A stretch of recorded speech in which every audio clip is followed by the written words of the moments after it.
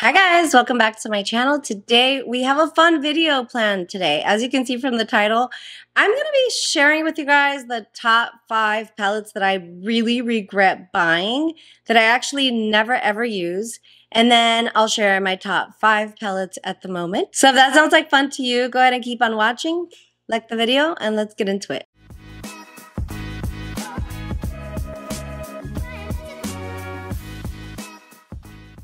Okay, so today's video is really fun also because it's a collab video with one of my besties. I met her through YouTube and we've become really good friends. Her name is Ashley. Dr. Ash and Her Makeup is her channel. I'm going to link it down below in the description box along with her video.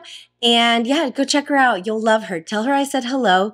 Eyeshadow is kind of her jam and she's just adorable. So I'm kind of curious to see what her choices are because eyeshadow is literally all she talks about on her channel. So definitely go check it out after this video. Okay, so on this channel, we gotta keep it real, you guys. You know how I roll. So lately, I've been telling you guys that I'm really trying to take a conscious approach to purchasing makeup, okay? I am not in a position to be spending a ton of money on makeup like I used to at the beginning of my channel. And I think videos like this really do help us out to think back to our previous purchases and to maybe not buy on impulse as much as we normally do. I know I do for sure. So if the shoes fit, honey, I'm just saying, put them on, put them on. Okay, so let's go ahead and start with the first one. The first one's kind of an obvious. I told you even when I filmed with it back then that I hated it. I thought it was disgusting.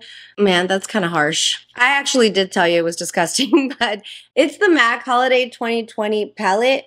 The shadows were patchy and the formula was dry, and I just could not get a pretty look out of it. I don't know what it is. Like, there's shades in here that I do like, and I've gone back to it like a year, 2 years later, and every time I put a look together, I just don't like it. And I think it made me realize like MAC shadows suck because I had like a couple of the single shadows, but all of the MAC single shadows I had were like shimmer formulas, and I really like those. And I've had collections after this 2020 that I really like the Black Panther one, the Harvest one, or the October one from last year. So nice, so good, love it. This one sucked so bad. I don't even know why I kept it, but I hate it. This one's awful. I hate it. I need to toss it now. I guess another good point about this palette is this was holiday 2020, guys. Like during the holidays, they're going to release all of these collections, throw all kinds of marketing at you guys. Don't fall for it. If you truly are not obsessed already with the brand or the formula, think about it 2 and 3 times before you purchase it. Ooh, the next one's a brand that I really love, but I'm sorry, it is what it is. It's gonna be the Natasha Denona Circo Loco. I actually didn't have such an issue with the formula. The formula was Natasha Denona formula, but look at that. It's like circus, right? It's circus themed, Circo Loco. And at the time, I think I came up with a couple of cute looks. And since then, I think I used it maybe once after I filmed. This was in was it 2020? I think it was 2020, 2021 maybe. I have not used it since. I mean, it's been a good 1.5 years, maybe almost 2 years since I've touched this palette. And I don't gravitate towards it. I regret buying it. I was going through my phase when all I wanted on my eyes were color, but like even this is just too much color for me. And I just never grabbed it again. So for that reason, I don't like it. I wouldn't say I hate it, but I never ever use it. And I do regret buying it. This one this is a bigger Natasha Denona palette too. So it's like, I think it's like $125 if I'm not mistaken. So not money well spent. The next one kind of hurts my soul a little bit because I love the brand also, but it is what it is, honey. And I'm talking about the Temptalia x Sydney Grace collaboration. They released 3 different color stories. I believe that for this one, I got it in the deep, but this is the one. What is this one? This is Radiant Reflection. And I think, again, the same thing applies. It's the color. I just was into color for like a year and a half. And then I went back to my roots where I still do like color. Clearly, I'm wearing color, but just more subdued. And I just, you know, was kind of going back out in public, back to the office. And sometimes I just didn't want all this colorful shadow on my eyes. And as you can see, it's like practically brand new because I never ever use it. At the time when I filmed my videos, I think I filmed each palette separately. I really liked it. I feel like I came up with really pretty looks. Like I said, Signet Grace formula is one of my favorites. It's one of my favorite brands, but it's just not what I'm into. And because of that, I think I ended up giving one of the color stories to my sister when I was trying to declutter. And I kept two of them, but this one's just so colorful and I don't use it. I regret using it. Again, money down the drain because it's beautiful. Formula is great, but if you're not going to use it, it's money down the drain and I regret buying it. Okay, the next one, I think I used it once also right before I filmed a live actually, and I really regret buying it. I still am a huge lover of green eyeshadow, but I think I've only used this palette once. And I was just in that era where I was bored, we were locked down due to COVID, and I was buying anything and everything for no good reason at all.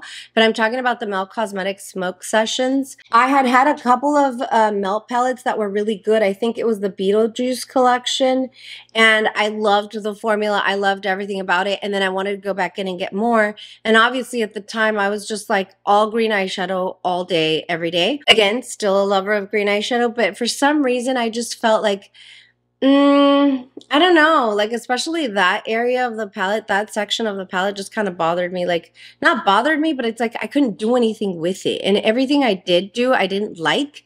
I tried it a couple times, maybe a couple times, one time after that. And I just, it was one of those palettes that I was like, well, I still love to look at it. I can still swatch it, but it's like, in 2023, guys, I am not buying palettes just to swatch, just for the hell of it. I'm not buying singles to swatch. I'm buying things that I'm actually going to use and that I actually really, really love that are practical for me. So I do regret buying this. Okay. I actually cheated and I have a 6, but the 6th one is a shocker. So you're going to be mad maybe a little bit at me, but I just got to keep it real. The 5th palette that I regret buying is one of the ABH Norvina palettes.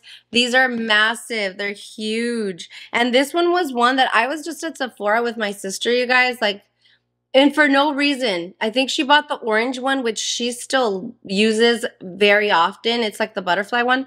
And I thought, well, I like the orange one, but I can borrow it from my sister if I want. So I'm just going to get the purple one. And like, no, this looks like, I don't know. I hate it. I hate the color story. I think it's ugly. I think the formula is decent enough. I hate it. Hate it, hate it, hate it. So, yeah, there's no other except to say that. I've maybe tried to put a look together with this once, maybe just messing around like 11 o'clock at night right before I wipe off my makeup anyway. I don't like it. I regret it. I think it was like the $60, $65 price range. I don't know, but these are so bad and I hate them. They're too big. I don't know. The 6th bonus one. Oh my God, you're going to kill me. It is what it is, honey.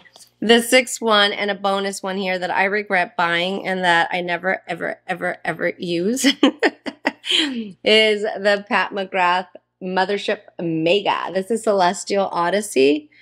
And it's pretty. It's pretty enough. I never, ever, ever grab this. Like, ever, okay?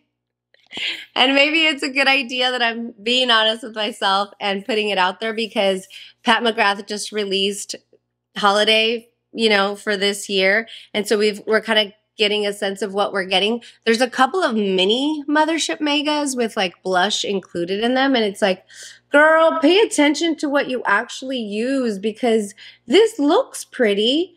I think I've come up with pretty looks, but if I've used it all of 5 times, that would probably be exaggerating it a bit. I have not used it very much, you guys. And I try to be flexible, but I think I do have an issue with like the carton packaging. I really like the black lacquer packaging that she has for her motherships. And not that that's everything. Obviously, it doesn't affect the quality of the shadow inside, but it's just overall, I'm just like, meh. Like, no, I could have done without this. I regret buying it. It was also in the $60 to $70 price range. And, you know, I have another one. I have the Mothership Mega, the first one, the Celestial Divinity. I don't regret buying this one. Same packaging and everything, but I don't regret buying this one. I just like it a lot more. I've used it a ton more. And so, yeah, I just got to be honest with myself. And like, maybe it's the fact that I don't like big palettes, or maybe it's the fact that there is so much repetition and the shimmer shades just kind of didn't feel like they went for me. I don't know what it is. It just didn't hit. And I'm going to be intentional about using it because I'm seeing shimmers now that I really like. But, yeah, I regret buying it. I'll just say it. And I didn't even buy this one right away, actually. I waited to see what people were saying and what kind of looks people were putting together. And I still bought it, even though I wasn't 100%, just because I just had that Pat McGrath FOMO, you know? Which, to be fair, I'm feeling that about the last Mothership, even though I wasn't obsessed. I still feel like I need it because I have a collection at this point. But I need to get rid of that thinking. So anyway, I'm glad I'm doing this video because I do regret buying that. And I'm going to be extremely critical of the new Pat McGrath holiday collection this year and make sure that I don't buy stuff that I'm not ever going to touch. Okay. Enough with the heavy. Now let's talk about my 5 favorite palettes from my collection. There's so many other favorites, you guys, to be honest. Like, I have so much stuff that I absolutely love, but these are some of like my most used palettes, and so I wanted to go with that since the other ones I hardly ever use. And so let's go into the first one. First one, which was such a shocker to me, but I love it so much. The different undertones, the different looks, how deep you can go with it. The shimmers are on another level. Like, everything about it, including the price, is perfection. I'm talking about the Juvia's Place, the coffee shop. It is such a beautiful chocolatey neutral palette. It also helped me get rid of my craving for the Biba palette, the Natasha Denona Biba palette. I just thought it was so good. Look at the inside. Just the art, everything's so beautiful. I bought it right when it came out. I think that I paid like maybe $17.99 for it. I mean, it is just so pretty. And I haven't used it in like a month or two, so I'm gonna pull it out and use it again because perfect for fall. But oh my God, like the mattes are perfect, the shimmers are perfect. The undertones, like I said, you can get like something a little bit more cooler toned or warm toned. You got a little bit of the pewters. I mean, it is perfect. I love this palette. The next one that I love that I absolutely do not regret buying, and actually probably, yeah, I would say most definitely my most used Pat McGrath palette is going to be Mothership 6. This is Midnight Sun. Oh my God, it's just so gorgeous. Look at the artwork, you guys. She does this with all the motherships, but like, come on, it's just gorgeous. Every single time that I do a look with this palette, I just love it. It comes out perfect every time. There is, I mean, you have like the 2 browns here, the light brown, the deep brown, and then the orange, but even like this one here, you can use it.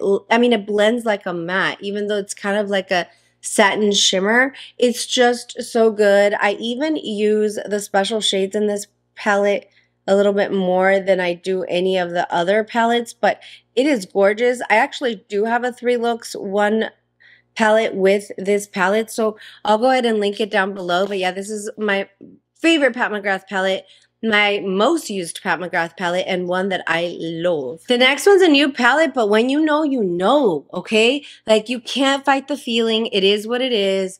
Say what you want, but it's gonna be Nomad Cosmetics Ghost Town palette.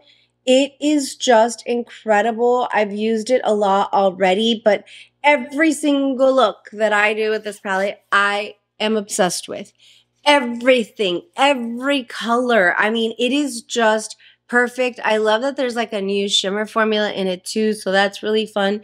But I've told you guys this a little bit, but I'm really into like subdued or neutral looks this year, and adding a little pop of shimmer back into it. Of course, the greens and the blues can't ever be too far from a palette that I'm gonna love, but it was just so good. And I think I said this in my video because I did make a video, 3 looks, 1 palette with this video. I'll link that too. But I said, I think this might be my favorite. Yes, this is my new favorite. Look at the packaging is also so cool.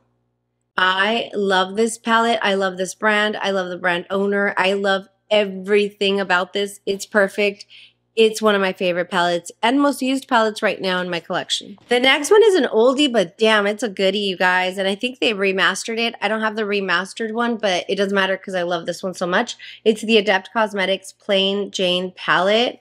Oh, so pretty. These are the shimmers. It's an all shimmer palette. This was around the time that I was learning about indie, but I was like, wait, like an all shimmer palette? Like you can do that, you know? And I just like, I didn't try this one first. I think, if I'm not mistaken, Anhydrous, my first palette from the brand. And I quickly went back and I bought this when I was able to because I just knew that I loved her shimmers. But then this is my most used Adept palette. This one and Anhydrous actually. And now even La Cienega. Those are the top 3 that I use from the brand very, very frequently. But you can see the shimmers have like dip in the pan because I use it so much. It's gorgeous. The shimmers are perfect. This is one of my favorites, and this is one of my favorites. I'll just swatch them because, like, why not? Oh my gosh, they're just so pretty. They're so pretty. Let me swatch. Look at that. Look at that. I mean, so sheeny, so wet looking. Like, I don't know. This is like an older palette at this point because I think I got it at the end of 2020 or like right at the beginning of 2021, but I don't care. Like, I will keep using them until they're completely gone because it's just so good.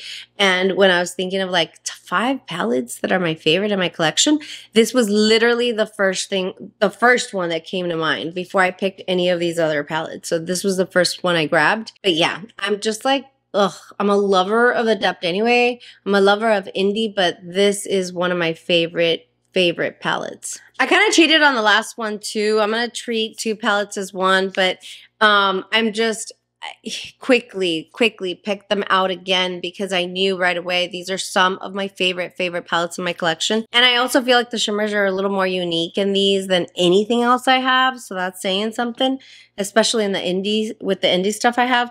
But it's Odin's Eye Merry Christmas and Christmas Eve palette. The art is so cute. I love the artwork on the palettes. Here's the Merry Christmas palette. Like, oh my god, you guys, yes, it does say Merry Christmas. It does feel like a Christmassy type palette with the colors that it has, but it's just such good quality. Like, I cannot stress how good quality Odin's Eye is.